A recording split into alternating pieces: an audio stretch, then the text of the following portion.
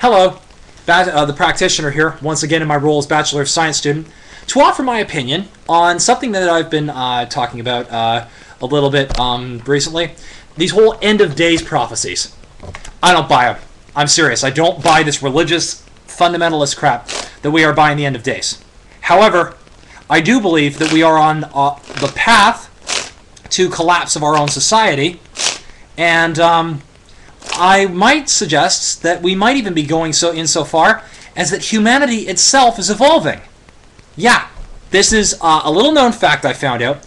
Turns out that our views of beauty are naturally occurring in less than 3% and 10% of the population.